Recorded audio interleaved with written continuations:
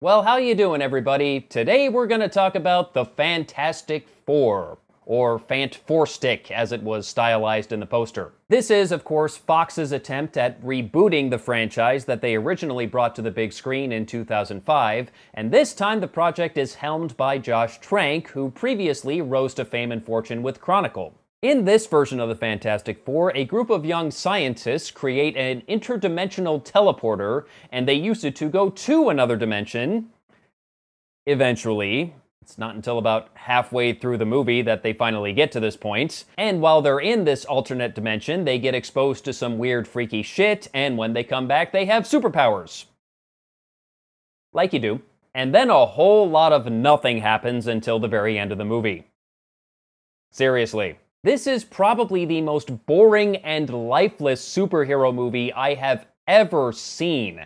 Every single performance in this movie is just so dead. The so-called Fantastic Four are anything but. They're basically a bunch of cardboard cutouts with superpowers. There is almost no emotion or personality in any of these people, and that even seems to be reflected on the movie's website. I mean, look at this. This is the homepage for FantasticFourMovie.com. You can check this yourself. It's just 4 dimly lit black and white photos of the cast. I mean, what am I even looking at here?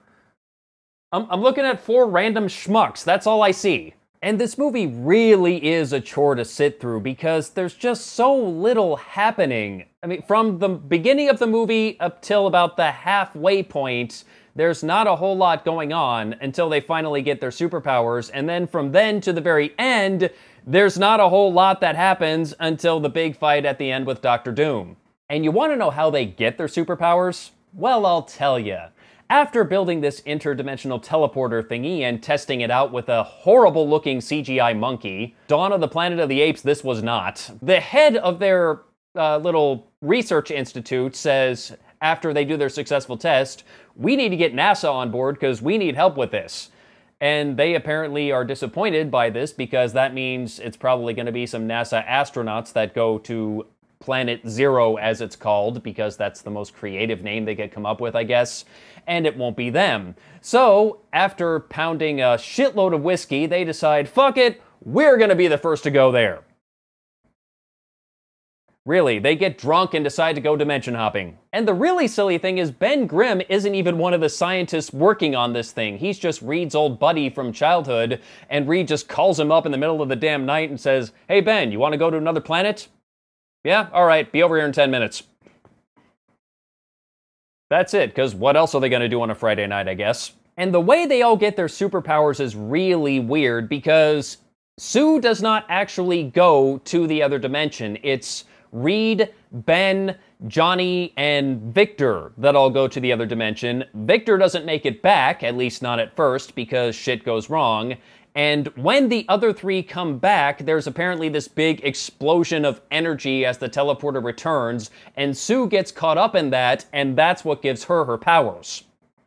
Now, this might make sense, except this huge explosion of energy appeared to cover about half the fucking city. So, if she got superpowers, shouldn't half the people in the city also have suddenly become superheroes? I'm missing something here. So being that this is a superhero movie, you would think there would be lots of great action set pieces, right? No.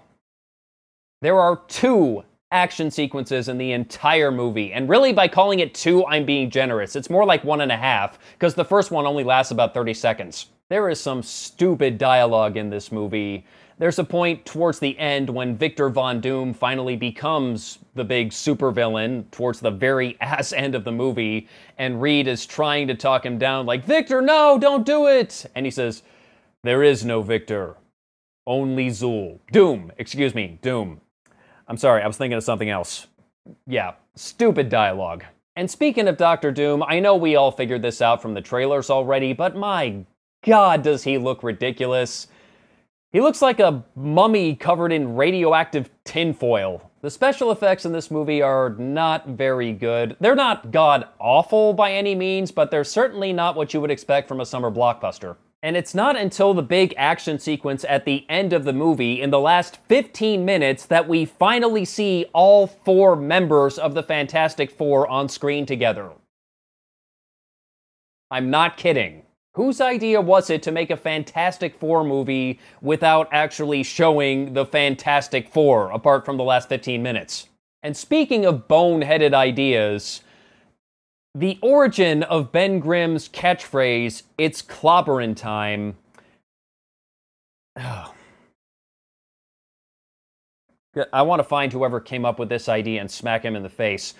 Apparently, Ben's abusive older brother used to say that just before he started smacking the shit out of him. What the fuck? Maybe you're taking the dark and gritty reboot thing a little bit too far here, guys?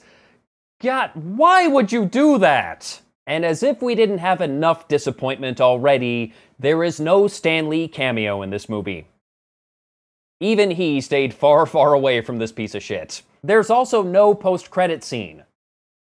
A Marvel movie with no post-credit scene. How does that happen? I know it's not produced by Marvel Studios, it's done by Fox, but still, that's kind of the thing with these movies. Why would you not do that? I mean, doing a post-credit scene to tease a sequel that will probably never happen, okay, in hindsight, well, alright, maybe it's better if they left it out then. Overall, this movie is just a giant mess of poor decisions. It's even worse than the 2005 movie.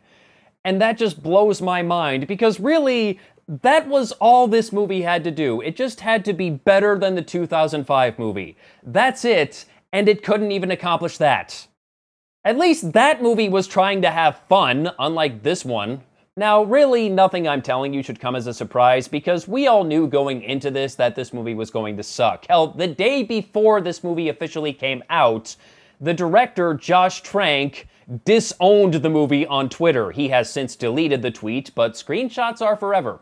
There was a lot of studio meddling, according to multiple sources. Just to give you one example, the movie was originally supposed to have 3 major action set pieces, but reportedly just before production began, Fox made him take them all out. Because why would you want to have action in a superhero movie? I mean, that would just be silly.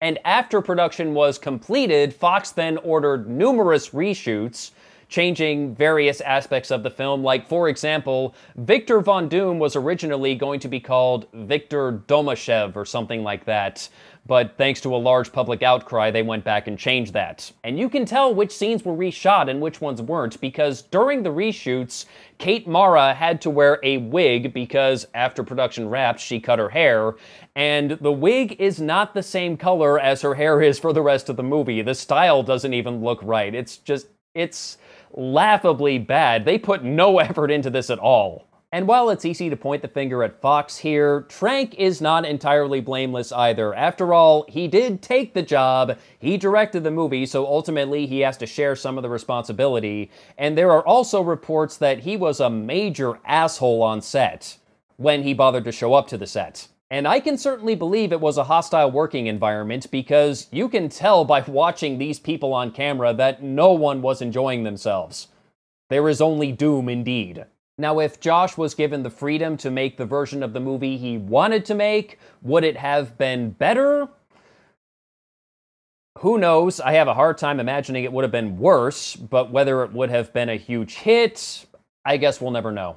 In the end, the question is not whether or not you should see this movie, because no, you shouldn't.